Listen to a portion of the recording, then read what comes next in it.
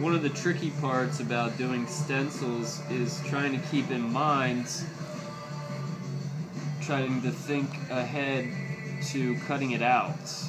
And it's like, think of it in terms of like letters. You may have used letter stencils to do t-shirts or posters before, and you notice how they have lines through them, and that's so that like if you cut the hole out of the middle of an O, it doesn't just fall out, it still stays attached. So you got to keep things like that in mind so that your crap doesn't just fall apart.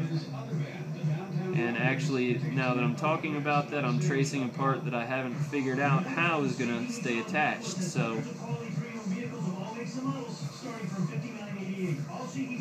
actually, I take that back. Sometimes you get the positive parts of the image and the negative parts confused, and I just did.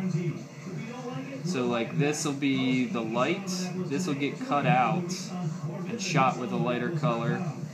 This will be solid paper, no paint.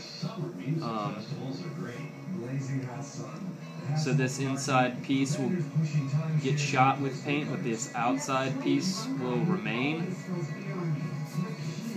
But like I said, sometimes it's confusing